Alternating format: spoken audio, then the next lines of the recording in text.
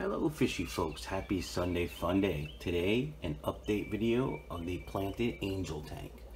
This is a 55-gallon aquarium running off a box filter and a sponge filter. Used to be 2 sponge filters, but I'm switching over to box filters so I can use the sponge filters outside of my ponds.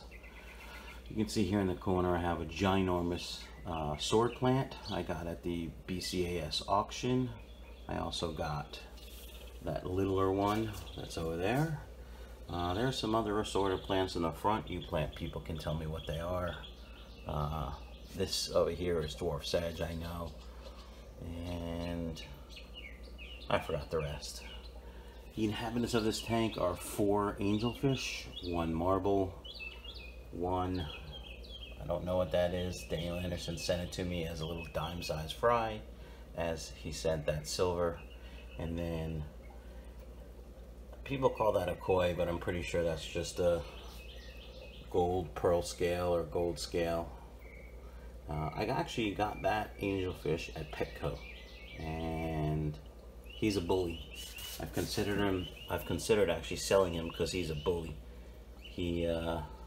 I had a little black angelfish in here and he killed it, and he's been picking on that other marble in the corner for quite some time now. Also, there's Liam the lemon pleco back there, and then there's 2 clown plecos, or rubber lip plecos in here as well. I have an old school fluval heater in here, and that's it. Oh, there's some dwarf lilies that recently I cut back. They were, I don't know, all the lilies were covering the top of the water. And there's another little sword.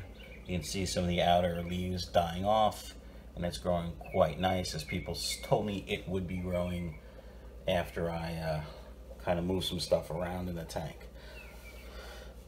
So this tank, there was some additional driftwood in this tank. I've taken it out and used it downstairs in some of my pleco breeding tanks. Driftwood's pretty expensive, and I figured, what the heck. So you can see some green beans. I fed Liam some green beans this morning. There's about 10 in there. Now there's probably, oh, the angels are eating them too. Now maybe not 10, maybe 5. There's Liam. I got Liam when he was about an inch long, maybe an inch and a half long, and that's about as full grown as he's gonna get, I think. Some people say he doesn't look like a lemon pleco. That's what he was sold to me as, and that's what I'm going with. So folks, I do need some help. I do need to figure out how and what these plants are on the front, how to plant them so they grow, and just want to make sure though that the issue with those leaves are just die off from replanting them. I got them about 2 or 3 weeks ago after the auction. This ginormous one over here had babies. I took about 10 or 12 babies from it yesterday, as a matter of fact, and I'm just floating them downstairs in one of my tanks for now. Not sure what I'm going to do with them, if I'm going to sell them or replant them somewhere. So the help I need, what are those down there? All of them. So we'll call this 1. That's Java fern. That's 2, and it's kind of floating with its roots going into the substrate. I'm pretty sure that's okay.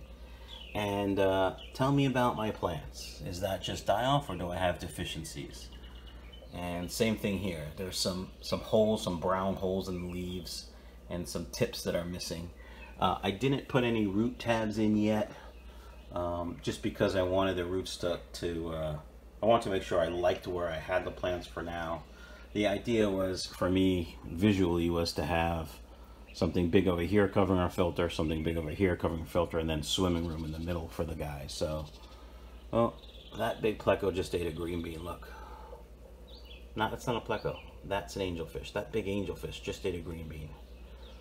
Alright fishy folks, let me know in the comments below what you think, how I can help it, what do you think it looks like, and anything else you want to tell me about the tank. Have a good Sunday fun day, everyone.